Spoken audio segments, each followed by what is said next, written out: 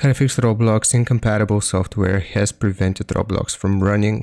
So the first thing that we're going to do is open up our computer search and just search for Roblox. Find the Roblox player, right click on it, and then open file location. Here we will find the Roblox player yet again, and we want to right click and open file location. Now what we're going to do is first click on the bar here, and we want to right click and copy this address.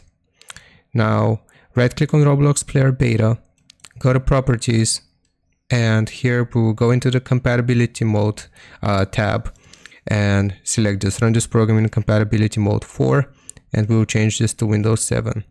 Then disable full screen optimizations and run this program as administrator. Click on apply, click on OK, and repeat the same process for the Roblox player launcher as well. Compatibility, run this program in compatibility mode 4, Windows 7, run this program as an administrator and disable full screen optimizations.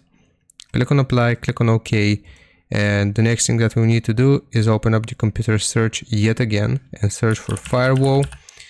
And you want to open up the firewall and network protection.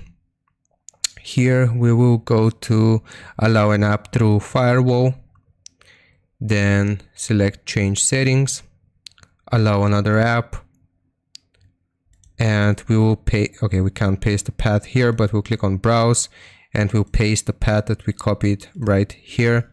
Press enter, find the Roblox player beta and open, and we will add this. Now as you can see, we've added Roblox as an exception, and this should fix your issue. I hope this helps. Leave a like and sub, and I'll see you next time.